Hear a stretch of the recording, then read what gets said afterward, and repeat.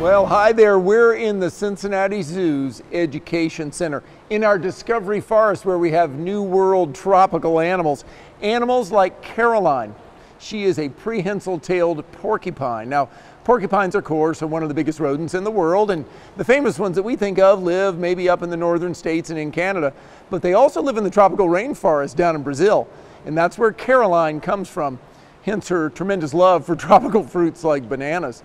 Now, believe it or not, she's part of our Frisch's outreach program.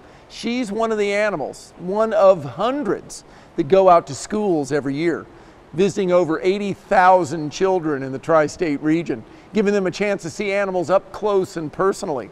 Now, you might wonder, how in the world do you learn to handle a porcupine? Well, the answer is she's pretty comfortable and she's a little softer underneath and on the top.